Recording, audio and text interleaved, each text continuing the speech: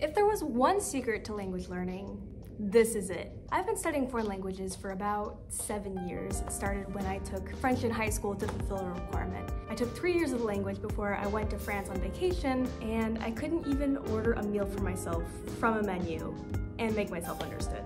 Conversely, last year I took university level classes in French in France with all French university students. Of those 7 years, I spent about half that time floundering, just trying to make it to an A2 CEFR level, which is totally ridiculous. So what changed?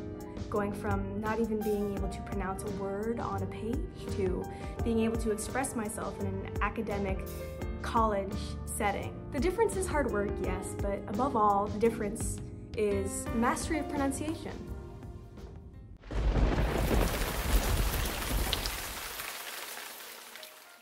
Especially if the intention is not even to gain fluency, to just be able to hold your own in that country for a week, being able to ask where the restroom is, or which direction your hotel is, or where the bathroom is. In that case, pronunciation is even more important than grammar. You can say something like, "Can I has a cheeseburger?" and make yourself understood. But if you had no concept of pronunciation, maybe you said something like, "Can I have a burger," which is grammatically accurate, I guess, but you might get a buffering signal from your server. So without further ado, here are some things you need to learn if you're trying to master the pronunciation of a language. So we'll top this list off with some of the most common pronunciation mistakes. These are probably the most obvious on this list, and I'll start with a story. So a couple of years ago, I started tutoring this Russian guy whose English was already incredible. I mean, he had an accent, but for the most part, his grammar was fantastic. It was great, and we were chatting about music. He started to tell me about his favorite rappers. I was naturally taken aback. I mean, I really had to think for a moment what he was trying to tell me. And then, of course, naturally, it didn't take long for me to figure out that he meant rappers. But it had caught me so off guard. I mean, can you imagine if he had made that mistake in any other context? It's the difference between saying, "I like that cat" in French, and "I like female genitalia." Which, I mean, fair enough, but is that what you meant to say? Now, if you're a language learner, you're going to be humble. You're gonna make mistakes. It's gonna be embarrassing. That comes with the fun of learning a language. That comes with the hobby. You have to be prepared for it. But you can also do what you can to minimize those mistakes. Now, the difference between a raper and a rapper is very large, but only semantically. Phonetically, the difference is one tiny vowel sound, and naturally, it's best to understand those differences. And that brings us to my next little tidbit. Now, if for some reason you missed this lesson in kindergarten, consonants are sounds in which obstruction of the airflow are required. Hello everyone, it is editing me. I just want to remind you that I am humbled every day by myself, and this is one of those moments. I meant consonants. Consonants. Consonants. These are sounds like ba, ka, la, ta. You get the gist. Vowel sounds, on the other hand, allow the air to flow freely. This can mean that they're harder to recreate if you're not a native speaker or you're not used to that sense on your tongue or in your throat, and that is because there's less available direction. Take, for example, the American R, or linguistically termed the rhotic R. While not technically a vowel, it does require that the air is not obstructed or blocked. So how do you explain the difference between pronouncing bear versus bear? Or likely quarter versus quarter. This is why the word mirror with that hard R is so difficult for many non-native speakers to pronounce. Similarly, squirrel.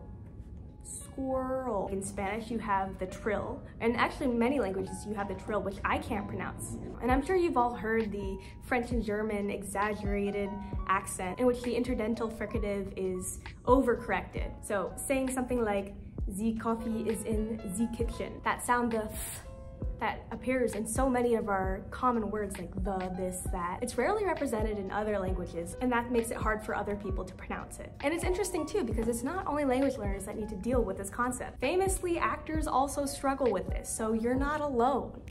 It's not you. Well, it might be you, but let's just say it's tricky for everyone. So that moves us through to our next topic, stress and intonation. Maybe I'm just a huge nerd, but how would you explain the difference between progress and progress? They're clearly different things. They mean different things. They're different parts of speech, but they're spelled exactly the same. The meanings are wildly different, but how are we supposed to know which one you're talking about? It's the stress. In English, there tends to be a lot of words that are spelled exactly the same. They look exactly the same. Sometimes they're even pronounced exactly the same, but they mean so different things. There are so many examples of these homographs. Things like transport versus transport, contract versus contract. The list goes on and on and on. And notice that if the stress falls on the second syllable of the word, it tends to signify a verb. Whereas if the stress falls on the first part, it's usually a noun. So like a contract is a formal piece of writing in which you agree to the rules and regulations within. You usually sign your name on the dotted line, etc. But if you contract something, it's usually like a disease. I don't know where the etymologies coincide. I don't know who decided that, what point in history that someone was like, yeah, that's a good idea. It doesn't matter, that's just how it is. And all I can say about that is that if you're learning this language on your own, or even really in schools, if you're learning this language at all, if you did not grow up with this language, I'm sorry. I had this Russian teacher who taught English in Russia for a long time, and she told us that without fail, every single year when it got to spelling and pronunciation, kids would cry. Take a look at this sentence. Depending where you place the stress, where you bolden the word, it can create different nuances to the sentence. It can change the whole meaning of what you're trying to say. I never said she stole my money. That brings into question the who of the action. Whereas if you were to say, I never said she stole my money, that brings into question, obviously, the action of the sentence. I never said she stole my money, maybe she stole something else. In this way, English is really fascinating, and frankly, I would be surprised if you couldn't do this with most other languages. Now, I will say, that does bring into question tonal languages. Languages like Mandarin actually use the pitch to determine one of 4, I believe, possible definitions of that word. This difference in pitch that I mentioned, that's called the intonation, and that's our next point. But either way, intonation in tonal languages to an English speaker sounds crazy, which is hilarious because in a way we do this too, but in a less grammatical sense. We use intonation not to change the meaning necessarily, but the nuance of what we're trying to say. So it's the difference between this is your favorite book versus this is your favorite book versus this is your favorite book? So all of those things portrayed either a statement or a question and also an emotion. And that's interesting because it's the same 5 words spoken in different ways to convey different messages each time. I think it's so fascinating. But we all know I'm a nerd, so. So we've talked about things that you should be noticing within a language, but how do you actively improve your own pronunciation? You can do things like mimicking native speakers. If you have the energy to go through and put your Netflix, if you have the energy to go through and watch that Netflix in your target language, this means like maybe you could go through YouTube, maybe go to easy German, easy Russian, easy Italian, whatever one you want to do. They have one for most EU languages. So we've already talked a lot about the little things that you can notice to get you started on your road to mastery of pronunciation in your target language. But what are some ways that you can actively improve? One of the best things you can do outside of just getting yourself a language partner and just trial by fire speaking until you can't speak anymore would be to mimic native speakers. And you can do this by finding a YouTube channel or watching Netflix in that target language. Now, I'm not gonna lie, it is an arduous process if you do it this way, because what I'm telling you to do is to find a YouTube video, maybe do the Easy Languages podcast. They have Easy German, Easy French, Easy Italian, Easy Russian. Most any EU language or top world language you can find that they've done. What I like about it is that they interview natives off the street given a theme. So like if the theme of that episode is music, they'll go do some street interviews and say, hey, like what are you listening to? What's your favorite group? What do you like about them? What's your favorite record? Have you seen them in concert? Whatever. And they always have subtitles underneath so that you can read what they're saying in that language as well as the translation to English. Now, I guess I have to stop there and tell you that it is an English-based platform. So if English is not your mother language, or if it's not that strong, I don't know. I'm only going off my own experiences and the things that I use for myself. So I'm sorry, I can't help you there. If you want to give it a try, can recommend. But anyways, you find an episode with a topic that you're interested in, and if they use a piece of vocabulary or maybe a contraction that you haven't heard, what you'll do is you'll pause the video, listen to them speak it, and try to recreate that from your own voice. And keep doing that until you can hear a difference, until you seem like you feel like you get it well enough yourself. Another way that I like to do it, although I haven't found software that is best for this, so I'll leave that to you to find. But anyways, my next tip for you would be to record yourself speaking for at least a minute, like every day or maybe a couple times a week. Record yourself speaking. Give yourself maybe a theme or a question that you think you could speak for a long time about. See, my English is already, y'all. What is English? And this is positive for a lot of different reasons. You can hear yourself make mistakes, which is fantastic, if not humbling.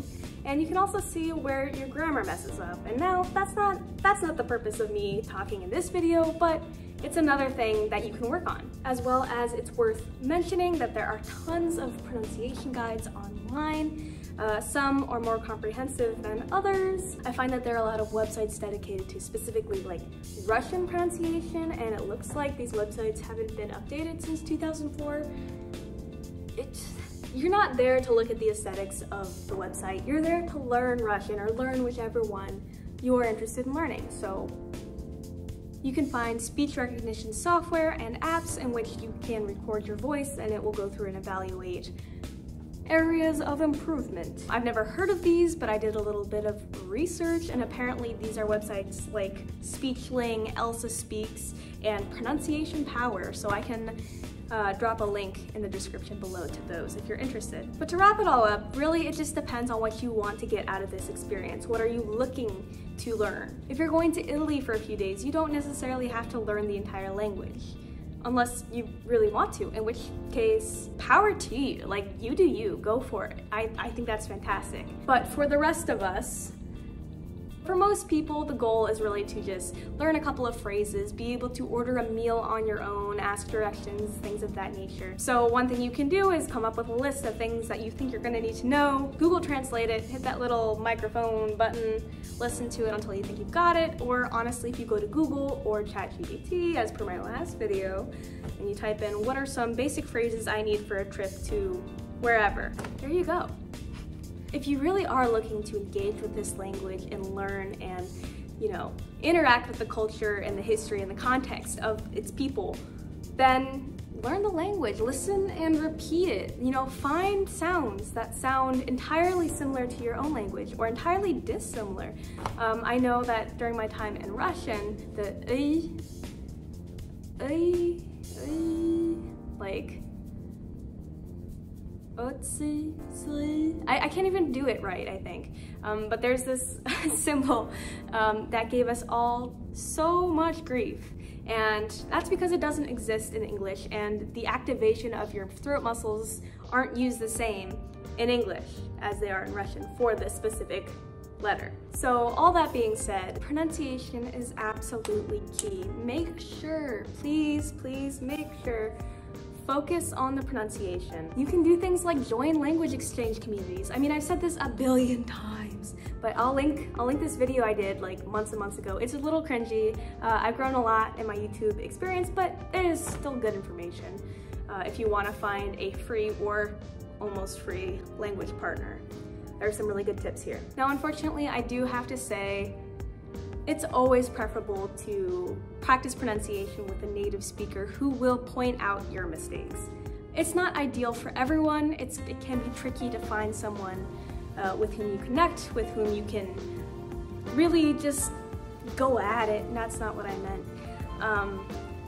You get it. But really, in terms of not only your pronunciation, but your confidence in that language, unfortunately, that is the best way to go. If you want other tips, other ways to learn, check out my page. If you really like this, you can like or subscribe. It would really help me out. But yeah, I love you and have a good one. I just got kicked out of that classroom by the kindest security guard. She's like, just so you know, there's nothing scheduled in here, so I'm gonna have to ask you to leave. We have to lock up. I'm like, okay, no worries. We're sorry, the number you have dialed is not in service at this time.